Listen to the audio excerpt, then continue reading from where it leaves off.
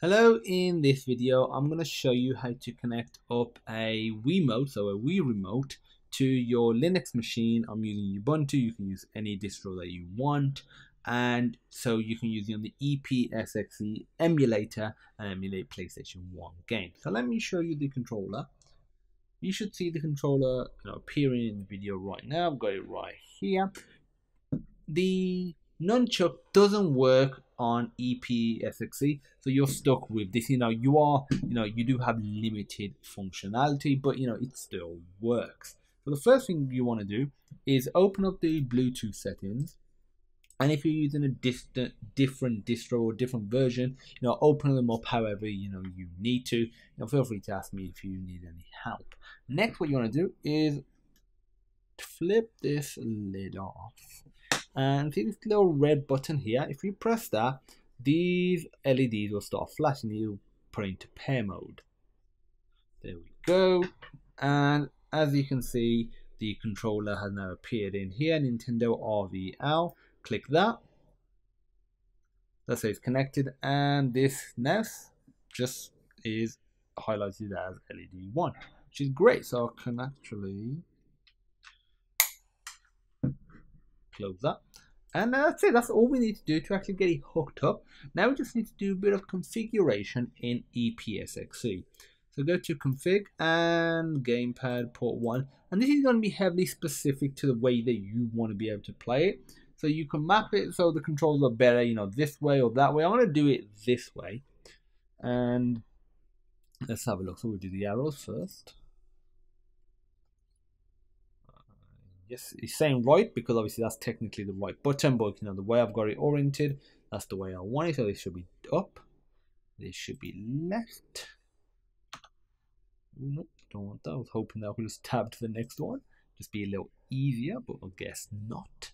And let's do start and select. So I'll do minus as select, and I'll do plus for start. Okay, so now let's have a look at these. So again, we're very limited with the amount of keys, buttons that we have. So it will depend on what game you're playing as well. So now I'm going to test Crash Bandicoot out. We need triangle. And because it's not as important, I'll do triangle as this back button right here. I'll need a circle or square, either one. In the first Crash Bandicoot, they do the exact same functionality. So yeah, I'll do this one as circle. Do this as X, and everything else can just leave it, because we do have some extra keys that we haven't mapped here, A and home, so we could potentially use them for the shoulder button potentially, but again we don't have enough buttons to fully map it. So now let's quickly run an ISO, go to open and F3. Okay, just turn the volume off just so it's easy for you to hear me. So this needs a bit of a clean, to be fair. It's in a case, so it's been a little. Okay, yeah. So I pressed F3, which just loaded a state that I already had. And let's get into the game and show you it fully working. There we go. So there we go right there.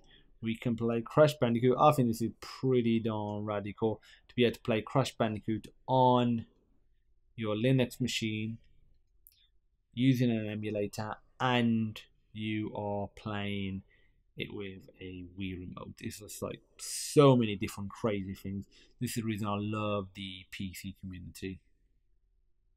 Here because cool, epic, awesome stuff like this.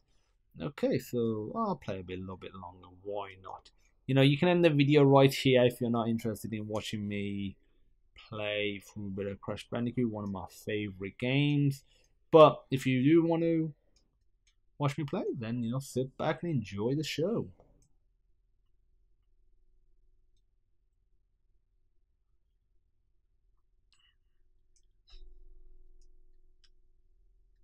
Oh, here we go. Free Aku masks. And boom, boom, boom, boom, de boom, de boom. I will come back and get any box that I miss. My main concern is to be able to get to this stage jump on top of these, and there we go. I'll just go back. There are 2 boxes on this side that I need to get. After this little jump, there'll be a turtle that I need to destroy. And okay, so there's 2 boxes I missed here. I got that box here, and I remember getting these boxes, but a little check is always good. Remember, it's always good to do a check. Make sure I've got these boxes. If there's one in the middle, then forget that. If it's at the edges, that's an easy fix. Just go to whichever edge it is and just jump on it, or even just spin it by standing on the actual ground. Might be able to spin it, but we don't have that issue, so we're all good to go. I'm going to turn the volume up because I've got all the boxes. I'm going to unlock the gem, and it's going to say da da.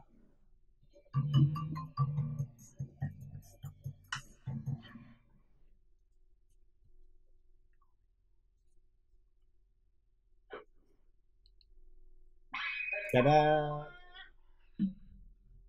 Oh yeah, love this game. So that's it. That's how you set up a Wii remote, one of these right here, up to your Linux machine. It could be any distribution you want, and use it on the ePSXe emulator. If you have any questions, feel free to pop me a message. And as usual, I look forward to seeing you in the next video.